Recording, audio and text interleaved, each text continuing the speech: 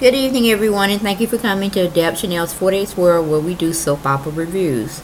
The soap opera we're going to be reviewing today is The Young and the Restless, that aired Eastern Standard Time, 3 o'clock p.m. on June 1st, which is Tuesday, 2016.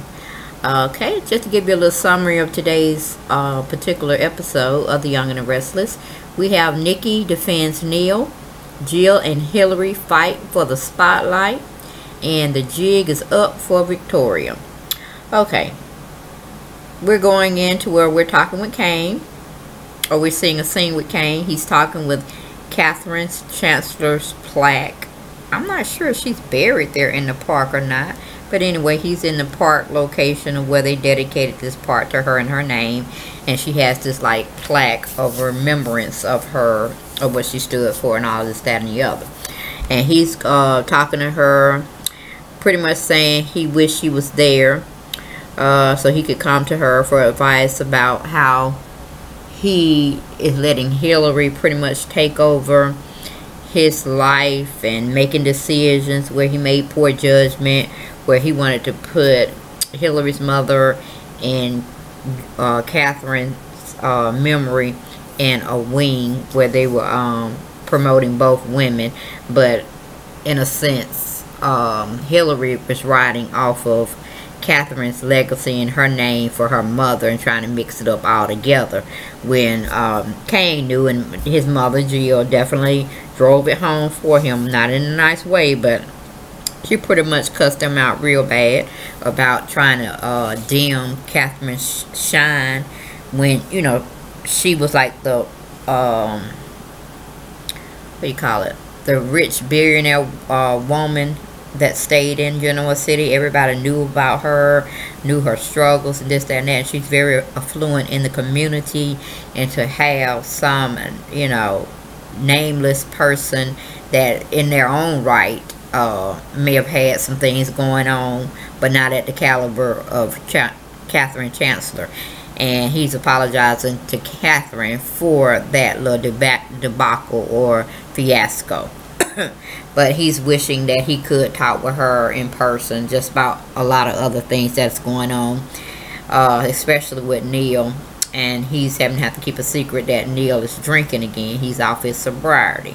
So he just hates keeping secrets from his wife, because that's pretty much tore their whole relationship from the beginning, with secrets, excuse me, and lies. And so as he's pleading his heart out to this like stone wall that has her plaque engraved with her name and stuff, Nikki overhears this conversation, and she offers her help, if any, that she can give to Kane. And we leave that situation. We go into Lily and Neil. Neil tells Lily, thank you for hosting the Chancellor event dedications wing to the rehabilitation center they're starting at the hospital for alcoholics and other substance abuse type individuals. And she's like, I ain't doing it for you, Dad. I'm doing it for Miss Chancellor. She was an outstanding person in the community, and, you know, she left us a boatload of money and this, that, and that. So she is, you know, a person that has morals and values and vision. But you, Dad, you know how I feel about you. Now get on out my way now. Pretty much what she was trying to say. Then we go to the scene where we have Jack, Phyllis, Jill, Hillary, and Devon. Jill wants to know the agenda. She wants to know the day's events concerning her.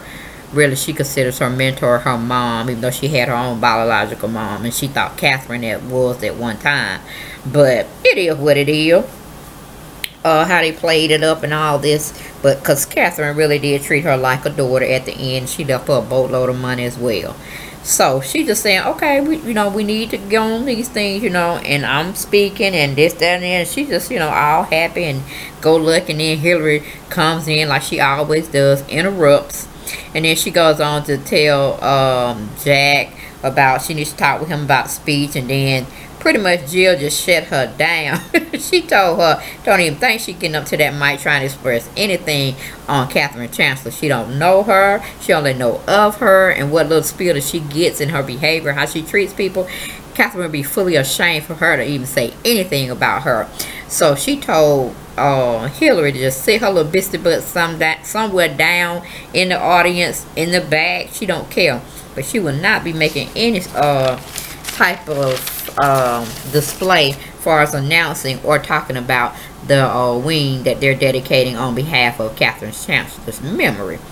So she pretty much gets nasty with her back. Devon jumps in, you know, trying to tell the women stop catfighting. Jack even takes up for Hillary, saying she's just opening up everything. She's not gonna be up there, you know, no long speeches for her. It's just like a 5-minute deal just to introduce you and this, that, and the other. And she like, she ain't got to introduce me. Now I introduce myself and take over the whole show and caboodle if have to be. Now get away from me, pretty much. Go leave this table. I don't even want to see your presence. Pretty much is what she tells Hillary and Jack, if anybody else wanted to go too. But Hillary and what do you call it, Hillary and Devon just, you know, take it all in what it is, because he knows Jill a lot longer than Hillary, and he knows her antics and this, that, and the other. So we move on from that situation. We go to Summer and Luca. Summer's walking in at Luca's. Wait a minute. No, I'm sorry. She's actually waking up the next morning with Lucas. She noticed how long she's been with him. She don't really have any change of clothing because she stayed at the athletic club with him in his suite. And, you know, she said, oh, I got to go. I got to change clothes. Excuse me, because I have to be there for the chancellor's ceremony announcement of the new wing, this, that, and the other. And he goes on to tell her that, nah, just stay a little longer. So we leave that situation. We go to Victoria and Billy. Victoria has waken up from sleeping on the couch, from passing out on 2 glasses of wine or something to that nature. And she gets her memory together. She jumps off the sofa and goes to check on check on Johnny as she's trying to come up the stairs. Billy is already on his way downstairs, telling her, you know, no need of going up. He's fine. I just checked on him. He has no fever. He says he feels a little bit better. He just needs a little bit more rest. And everybody just, you know, doting on him. But he's going to be fine. He's not throwing up anymore. And, you know, let's just chill. So she doesn't try to go up there anymore. We go to commercial. We come back. We're on Kane and Nikki. Kane is telling Nikki he's just walking a fine line with his family dynamics. Nikki says she's often asked Catherine what would Catherine do, you know, when she got into a situation that she couldn't handle. She just needed a second opinion of a person she really trusted and could confide in. Both are remembering her and how well she was a great listener and she gave out good advice. Kane don't understand why Neil is drinking again. And, you know, he pretty much goes into talking about the situation anonymously. However, Nikki's a smart woman. She figures out he's talking about Neil. And he's consulting with Nikki, letting about it. And he's saying, you know what, Kane? It's just like a day in and a day out with somebody that's, excuse me, that has a substance abuse issue, whether it's alcohol, drugs, pill popping, you know, injecting yourself, anything such of that nature. It's a minute by minute, second by second, day by day struggle. So you just gonna have to understand that the only person that can change that person is that person themselves. And I'm just gonna throw in there God. You know, they need to be very prayerful. That definitely helps. It wouldn't hinder any situation. But she basically just says, you know, it has to be that person. That person has to make a change. And even though they may fall down many times, if they have any, you know, type of feeling that they don't want to give up, they just have to keep picking themselves up. Just as long as they keep picking themselves up and not stay there and, you know, let that be their demise, that's when the struggle and the fight is over. But as long as they got breath in their body, they can continue to keep picking themselves up. So she goes on to tell them about how hard it is, about her sobriety and this, that, and the other. And, you know, it's just, you know, it's just detrimental to everyone that's involved. Excuse me, with the person that has the affliction. So she gave him some insight, and he was like taking it all in. And then they went on in to get ready for the dedication ceremony on behalf of Catherine Chancellor's name and her legacy. We leave there. We go to Neil and Lily. Neil is still trying to apologize to Lily. Lily don't want to hear that mess. Okay. We go to Hillary and Jill. Hillary is telling Jill to relax, and Jill is pretty much tearing into her again, like she just don't get it. Jill is not the woman to be messed with. She will come for you, and she will drag you until she feels like she want to continue dragging you some more. And then if she tired, she'll just leave you alone. Hopefully you'll leave her alone, but if not, the cycle will start back again. Then, you know, like I said, Jack was trying to take her for it. She goes into Jack. And you know, just pretty much rolls over Jack, and then bulldoze her way over Jack, and just tell them both to pretty much fall the crap back. Okay. And so we go to Jill. She's tired of both of them, so she just leaves herself because she said she don't want to hear about it. Hillary would not be making any introduction of her. She would definitely make sure of that, and she did, y'all. She really did. She pushed the bar right on outside the podium, and she just went on and did what she had to do. But anyway, before the festivities took place, she just left Jack and Hillary just talking to themselves because she didn't want to hear shit no more. And Phyllis went up and got out because she didn't want to hear it no more. And that's when Hillary just slid down in Phyllis' seat and tried to go over the agenda of the day's events of how she's going to introduce everybody. Excuse me. But like I said, after prior to that, Jill just left them both. All three of them went to the bar to get her a Bloody Mary on very light rocks, which is ice. And who's there? Guess who's there serving up the drinks this time? Honey, it's Bethany, the lady that she saw in Catherine Chancellor's house that she signed over to her son Billy. She like, I know you. Your name Brittany.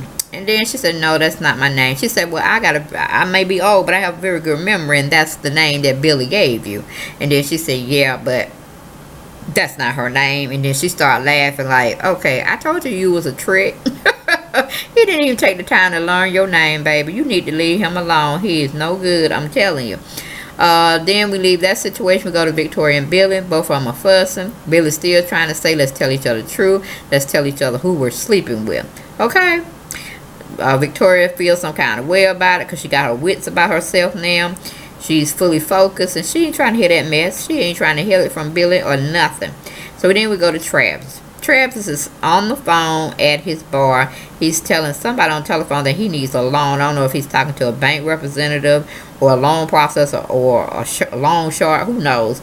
But he's having trouble with his air conditioner unit, and he's seeing if he can get some money to repair it because he can't be, you know, in an establishment and have no type of air and expecting people to come by and, you know, shoot the breeze at, you know, at the little bar he has, and they be so uncomfortable with the weather and the heat. It's not going to happen. So pretty much he's getting rough with the person over the telephone, and the spy guy or the investigator, Luca, has watch on Victoria's comings and goings, as well as Travis interacting with her. He calls Luca and tell him, you know, hey, the guy that owns this bar that's seeing Victoria, he's having some financial trouble. So Luca's telling him to stay tight, stay put, get as much information as you can get, and then report back to him later. So we leave that situation. We go to Summer and Luca. Summer pitches an idea to Luca about their plans with Newman Enterprises and this, that, and the other. We go to commercial. We come back from commercial. We're still on the same two people, Summer and Luca. Summer thinks it's time for them to move their little relationship up a notch. She's asking Luca would he mind moving in with her. Of course, Luca jump up at the idea. That's probably what he's been waiting for all along. He's ready to leave that little suite he has at the athletic club. And he says, sure, baby, I'll move on in with you. So she's all giggly and happy about it. They kiss again, you know, while they're getting ready to go out to the memorial. Well, not memorial service, but celebration service of a new wing dedicated to Catherine. And we leave that situation. We go to Victoria and Billy. Billy is telling her he slept with Bethany. And I'm like, really, Billy? Really? Yeah, that's the last person you slept with. But you didn't tell her who you was really sleeping with. But you wanted Victoria to drop the goods on you. But, you know, she's peep game. She still didn't tell you who she was sleeping with. Aha, Billy. Aha, Billy. But anyway, Billy didn't tell the truth. Hell, he wasn't going to tell the truth because it was Phyllis. So if you're going to drop tea like that on your ex-wife, then don't you think you need to be very truthful with her? Tell her, yes, you thought you had plans with Phyllis, which is your brother's wife, Jack. And then you slept with Bethany. Okay, you could have put it like that, but you didn't tell the truth. You told half the truth. Anyway, we move from that situation. We go to Jill and Bethany. Jill is telling Bethany she knows she loves her son, or she's enticed with him. She knows he's a charmer, and he happens to be filthy rich. Jill tells her to leave him alone because he's going to throw you away like a dirty cup. Jill crazy. But anyway, pretty much Bethany gets the hint. I don't know if she's going to play back up to Billy just to spite Jill. Because Jill plans on staying in town, I guess, a little more time after the dedication of Catherine's wing.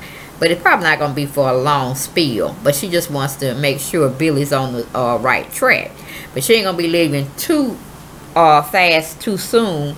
Because something comes up with Billy at the end of this episode.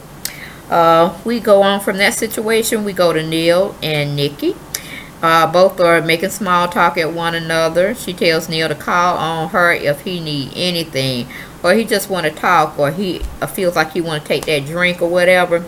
They're kind of like sponsor buddies to each other. You know, they can kind of tell when another addict or substance abuser is, you know, really needing a fix. So you know, he says, okay, fine, I got you, you got me, we understand each other. But as the ceremony goes along, she can tell Neil is struggling with something, and she feels it has something to do with his addiction to alcohol. We leave that situation. We go to Hillary and Jack. Hillary apologizes to Jack if he feels she overstepped her boundaries, but Jack takes up for her again against Phyllis, you know, better judgment, because she even leaves too and just walks away and go outside to the park that's dedicated to Catherine, because she just got tired of Jack not seeing what Hillary is really trying to do. We go to commercial. We come back. We're on Nikki and Jill. Nikki is at the athletic club and she runs into Jill. Both are making mean small talks. They taking jabs at each other, but it's all in love. She even goes to tell well, in a nice, nasty way to Jill, don't stay too long in town, because she don't really want to hear. Jill feel it's mutual. But that was kind of crazy. Then Esther walks in, and Nick is glad to see her. She gives her hugs and kisses and all like that. And then Jill started going in on poor Esther. Oh, but they all having a moment together, remembering Catherine in their own fondly way. And, you know, Esther started tearing into Jill because Jill is tearing into her. Nice, nasty, like I said, but it's all in love. Then she finally gets tired of fooling with Esther, and she goes on to tell Esther she missed her. She wish she would have just gave her the house instead of giving Billy's the house, because Billy done messed up. He done changed the color to some awful gray, but they keep saying blue. But it's the darkest, gloomiest color that you could possibly find to walk into somebody's house. It's not on and popping. It's almost looking like old and cemetery ready, you know, whatever. I mean, she goes on to say she missed the times they used to live under the same roof, her, Esther, and Catherine, and how they all used to get on each other's nerves. But, you know, all of it was love and this, that, and the other. And, you know, at first Esther wanted to hate her, but then, you know, she brought us some very good times that they did share, and so she just digressed. So they pretty much is getting ready to go into the dedication ceremony to the wing they Jill had put some money towards, and another fine affluent people of the community did also. Then we go to Neil. Neil is trying to take a drink without anybody noticing him. He sees some empty beverage that somebody may have not drunken out of, or maybe they did, but they left enough for him to get a little buzz, because it was that brown alcohol, you know, like strong. Maybe it was scotch, whiskey, I don't know, bourbon, but it was something to take an edge off him, and he was just peeping around to make sure nobody was noticing him. But he didn't take the drink. Then we have Hillary and Devon. Hillary is thanking Devon for taking up for her when her and Jill was going into it for a little bit there. We go to Jack and Summer and Luca. Summer tells Jack that her and Luca are moving in together, and she's all excited about it, but she didn't notice that her grandmama Nikki was walking up behind her, and she tells her to think about it again, because that to her is not a good idea, it's not a good thing. And the only reason now they're saying that because the long-standing family feud that they don't have with the Satori family, and they kind of like a little mobster family, and she just don't want to be bothered, and what's his name, Victor, one brought him to town, him and his family, and it's just been a mess ever since. But then she goes on, because Summer apologizes to her, because she tells Summer she hurt her feelings when she was going in to her about staying with her grandfather and this, that, and the other. And then Summer apologized real nice, and so Nick was like, hell, you grown enough, I can tell you, I can only give you my opinion of what I think, what I feel about a situation you may have at my doorstep to look at, but you're grown. If, you know, he don't treat you right, he know we're going to be on him. We're going to be on that ass like white on rice. So, and they both were looking at him, both her and Jack, like, yeah, we will get you, honey. Victor may be in jail, but we have some powerful strokes too. Okay, so he kind of got like scared, or he looked at him like they were scared, but he knew they meant business too. But he acknowledged that he's not gonna do anything to hurt her, blah blah blah. Okay, we go to Victoria and Travis. Travis blurts out to Victoria, because she done came over there, want to get her little groove on. But I think, you know, like you said, you just came to see me. Why you just can't admit that you just wanted to see me? You had to get away, and that is what it is. And he goes out to say, you know, he needs 20 grand. He knows she can't help him, you know, because she's probably making minimum wage or some, you know, crazy job. And, you know, she kind of takes it some kind of way, but she still just wants to know, you know, what's going on. But he's telling her not to worry about it. They go to commercial. We come back from commercial. We're at Nikki, Jack, Luca, and Summer. Summer is talking about she's not needing anyone's approval about Luca and her living together. All of them acknowledge it, say, baby, let have, do what you want to do, okay? Okay, we leave that situation. We go to Jill.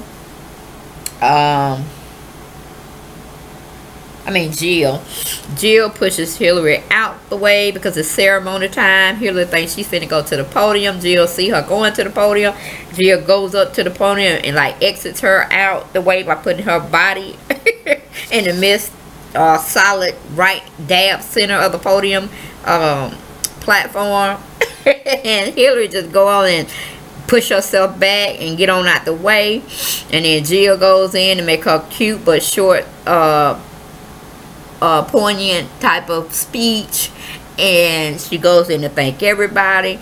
She goes into saying this, that, and that about Catherine, about the struggle, you know, giving her all the kudos. And she unveils this little I guess wing or plaque they're gonna have on the wall, where the entrance to this wing they're donating or dedicating to Catherine Chancellor. It's like the Catherine Chancellor's floor or wing of the hospital, where the rehabilitation center for substance abuse individuals can come for treatment when they have to go through the step-by-step of detoxing and all that good stuff, or protocol, I should say.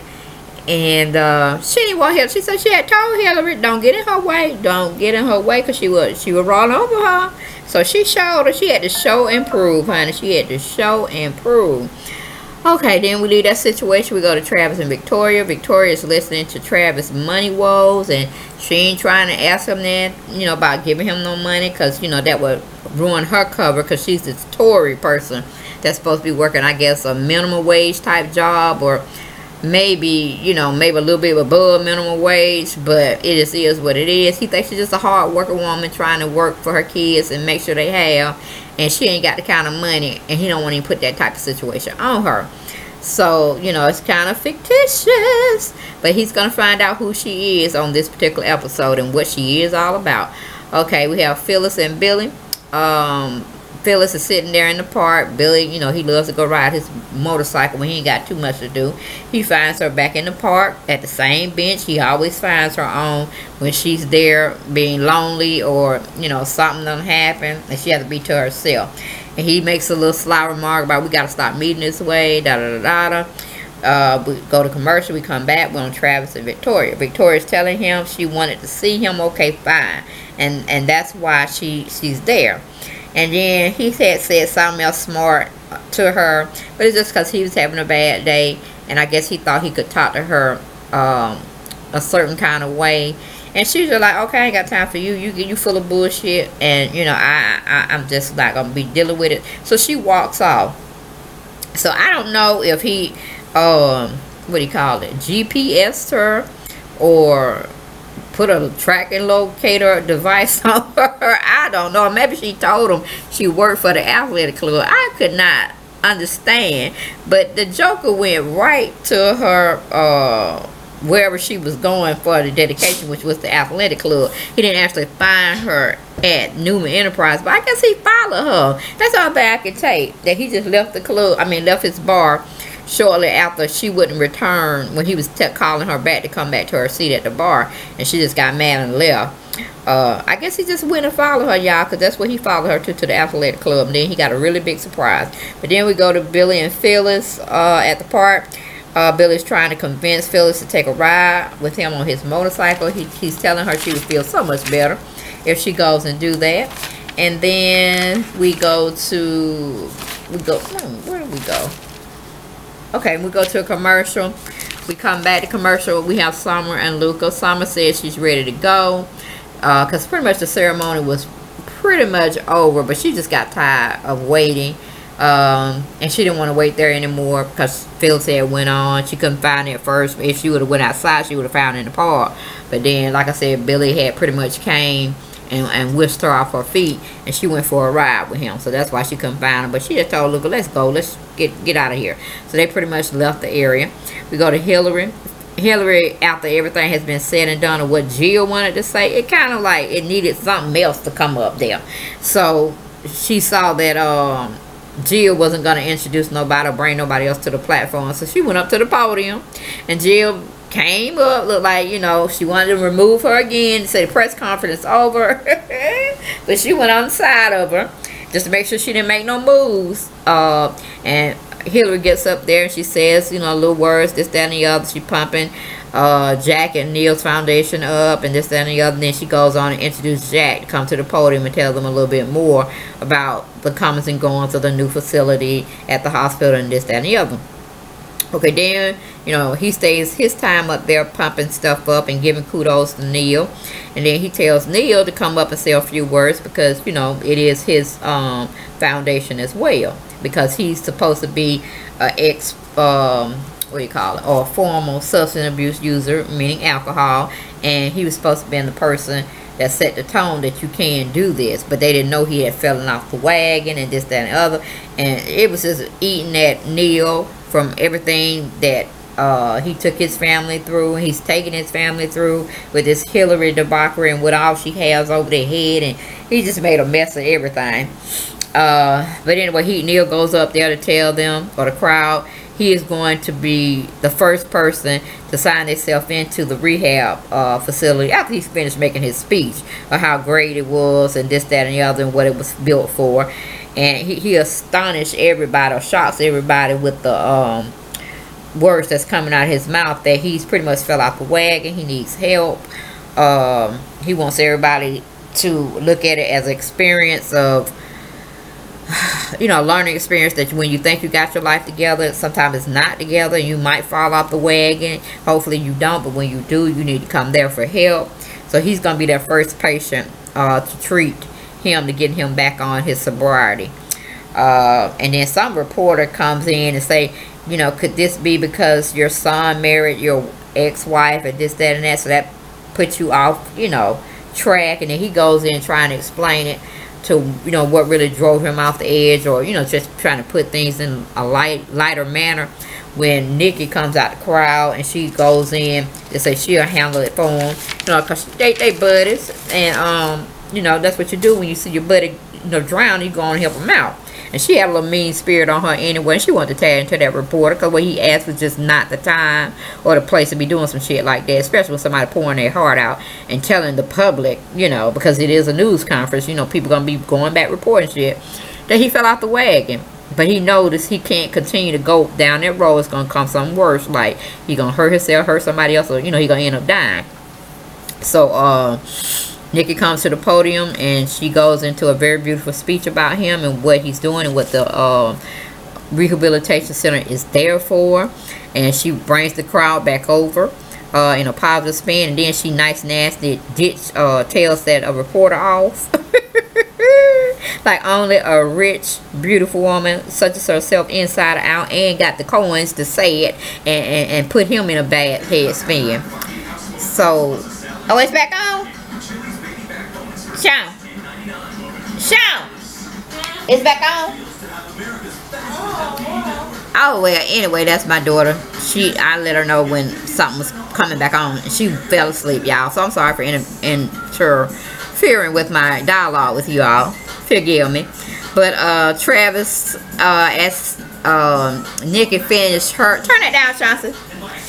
After Nikki finished her nice nasty kind of return back, as we say we playing tennis, that reporter served something up on what do you call it? Turn that down, Sean. He served the play up for Neil, and she just, you know, saved him and served the play back up, which he didn't get. So it was like love Nikki, or, you know, in tennis, technical talk. So 0 for the reporter, 15 love for Nikki. But that was pretty much it, guys. She introduced her daughter to come up because she saw Victoria in the crowd, because they had donated $5 million. Okay, that was the big surprise. So I don't know how many coins. Maybe Jill put in 500,000, or maybe she gave $1 million. But honey, she can't fool with them Newmans, honey. I think what it was, Victor tried to buy Miss Chancellor out one time. So Miss Chancellor got some money, but she ain't got that kind of money. You know what I'm saying? She got old money, but Victor came up and surpassed her a long time ago before she even died off the show. Okay?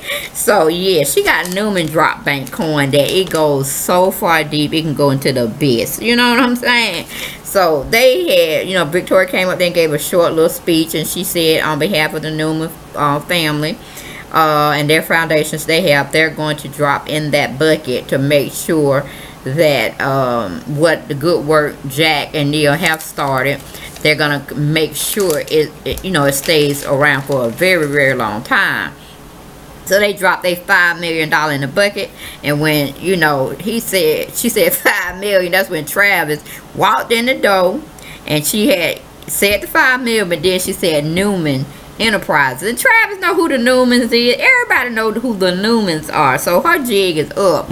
Her cover is blown, and he was so disgusted at her, you know, because he could have told her, she could have told him from the start who she was, this, that, and that. And, you know, now he gonna feel like she came down to his place slumming and all this, that, and the other. And he just don't have no respect for her. But he know he needs some coins. The bank won't help him out.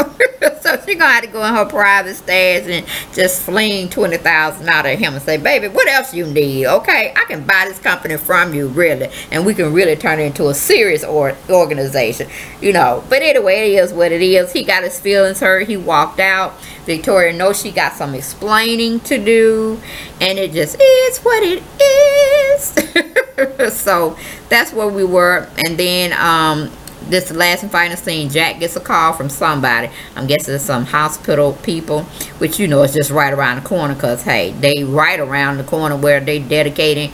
Everything is right around the corner, adjacent to the athletic club. So they ain't got to do nothing but go out one door and go into another door. But Billy has been in a car accident. I don't know what happened. You know, Phyllis was in that same accident, but somehow she got out of it. So I don't know if they were popping wheelies on the streets or whatever, or I really don't know. Maybe a driver didn't see them or whatever, because it seems like Billy is a safe driver, but who knows? He maybe threw caution to the wind, but it was a bad car accident. Again, Billy's unconscious. Phyllis is nowhere to be found, but the little sneak peek episode they gave us that should come on tomorrow, they show her in some kind of bathroom, and she has a big deep bruise on her shoulder. So Jack gonna figure something out that they were together if she try to lie her way out, because he's good at putting 2 and 2 together. So anyway, that was The Young and the Restless that aired for June 1st, which is Tuesday 2016. The Young and the Restless aired at 3 o'clock Eastern Standard Time, my time. It was a pretty good episode. I got my chuckles, especially with Jill. Jill always give me good drama with chuckles. Okay, but yeah, that's all we have for today. I look forward to narrating for you tomorrow with my visuals, and we'll see you then. Blessings and good night.